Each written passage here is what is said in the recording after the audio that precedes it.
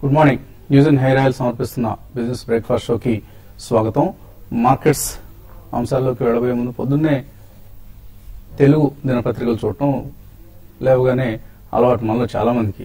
In fact ఈ మధ్య కాలంలో మాత్రం తెలుగు పత్రికలు ఓపెన్ చేయాలంటేనే భయంగా ఉంది. ఎందుకంటే ఆ పతాక శీర్షికలు గమనిస్తే ఒక్కసారిగా బీపీ పెరిగిపోతుంది, హార్ట్ బీట్ పెరిగిపోతుంది, భయం వేస్తుంది. అసలు ఏమవుతుంది, ఈ పదాలేంటి, ఈ భాష ఏంటి.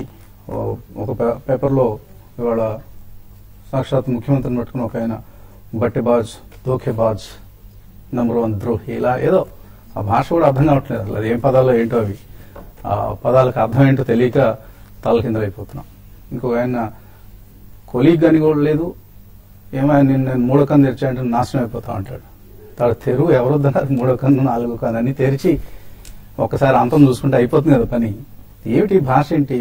పొద్దున్నే మమ్మల్ని ఎందుకు ఇలాగా చావగొడుతున్నారు? ప్రజలుగా ఈ రాష్ట్రాల్లో పుట్టడమే మేము చేసుకున్న పాపమా? తెలుగు రాష్ట్రాల్లో ఇంత దారుణమైన భాష వాడటం మానేయండి. స్వాములు మీకు నమస్కారం. పొద్దున్నే మీరు కూడా గుళ్ళకి వెళ్తారు, స్వామీజీల చుట్టూ తిరుగుతారు, స్వామీజీలను నమ్ముకుంటారు.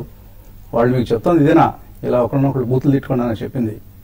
మీ విధానాలు ఏంటో చెప్పండి. ప్రజలకు మీరు ఏం చేయబోతున్నారో చెప్పండి. ఇప్పుడు దాకా ఏం చేశారో చెప్పండి. లేదు మీ వాగ్దానాలు ఏంటో చెప్పండి. ఎన్నికల్లో గెలవడానికి అటువంటి ప్రయత్నాలు చేయండి. ఈ భాషలేంటి, దరిద్రమైన భాష మాట్లాడుతూ దుర్మార్గమైన భాష ఇది.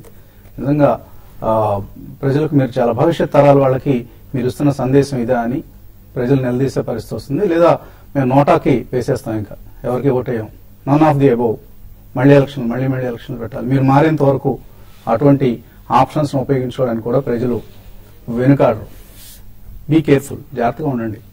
ప్రజలకు మీకు ఒక రెస్పాన్సిబుల్ పొజిషన్స్ ఇచ్చినప్పుడు ఆ రెస్పాన్సిబిలిటీని నిలబెట్టుకునే విధంగా జెంటిల్మెన్స్ గా ఉండడం మీ బాధ్యత. ఒకసారి మా సాంబశివరావు మహిళల పట్ల ఒక పదం వాడితే దాన్ని కవర్ చేసుకోవడానికి మాకు 1 వారం రోజులు అందరికీ క్షమాపణ చెప్పుకున్నాం. ఒకే ఒక పదం అప్రయత్నంగా, ఎటువంటి ఉద్దేశరహితంగా మాట్లాడిన మాట అది.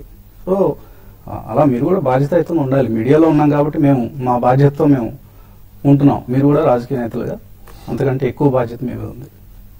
Crude prices